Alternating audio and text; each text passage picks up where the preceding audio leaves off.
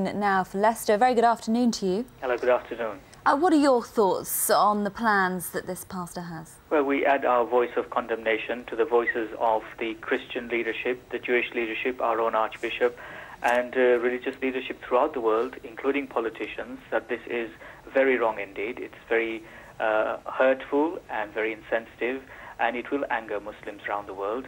We are heartened and encouraged by the condemnation that we have heard from non-Muslim leadership around the world. I think every decent human being would agree that this is not the way to engage with people that you disagree with.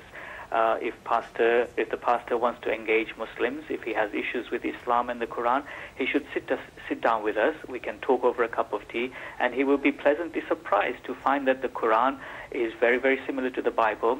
The Qur'an speaks very fondly of the Virgin Mother Mary, very fondly about Jesus. It talks a lot more about Jesus than it does about Muhammad.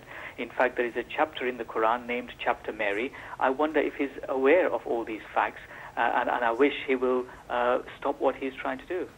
His plans, as you say, have been condemned by world and religious leaders. How important is it, really, what one man does in one state of America with very few followers?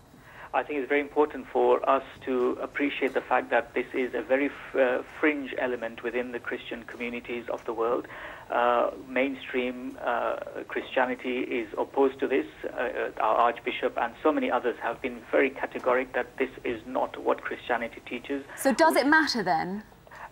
Yes, this is the problem with when you touch the raw nerve of any community, people will react differently. People in the UK will react differently. The Muslims of the UK, Muslims in Afghanistan will react differently because of the political and military realities within that part of the world.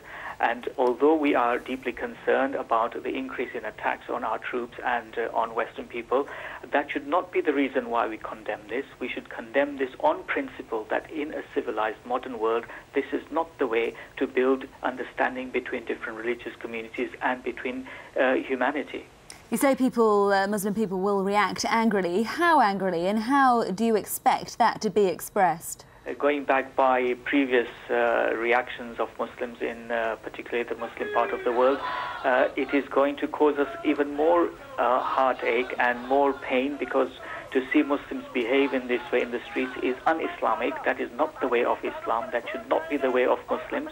But sometimes anger takes over people's emotions, and they allow their emotions to overcome their thinking, and we will call and urge Muslims to be not to be provoked, to be disciplined, to be patient, and to rejoice the fact that a vast majority of Christians in the world and other religious communities are against this, are supportive of the fact that religious scriptures have to be respected. Okay, Sheikh Ibrahim Mogra from the Muslim Council of Britain, thanks very much indeed for joining us. Thank you.